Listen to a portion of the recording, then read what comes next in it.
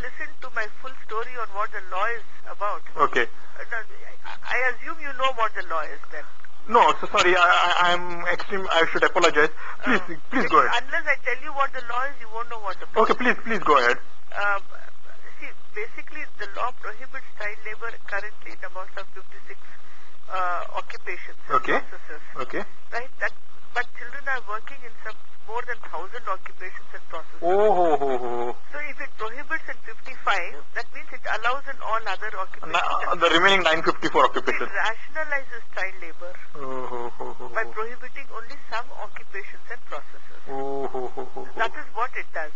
And the same occupation and process, if it is happening in his own family, say if you're weaving a carpet in your own family, then it's not prohibited. If you do carpet weaving for the employer in his garage, it is prohibited. So what happened was, in many places, things came to the family, and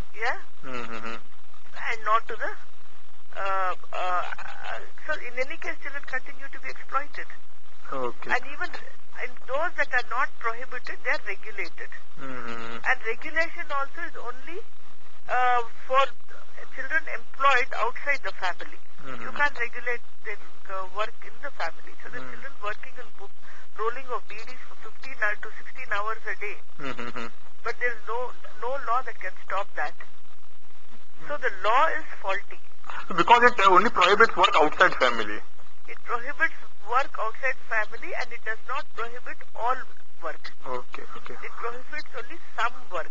Okay, so there is a need to amend the act. There is a need to amend the act to harmonize it with right to education, where you ban all forms of child labor, both work at the family and outside. And every occupation.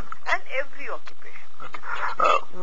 You spoke of the legislative aspect. What about the executive aspect? So they formed the National Child Labor Project. National Child Labor Project. And what? In the National Child Labor Project, it's not covered everywhere. There are some districts where this project runs. I think about 400 districts or something like that, or even less. And they set up these schools for children who are rescued from work. But rescued only from hazardous work, the prohibitive work.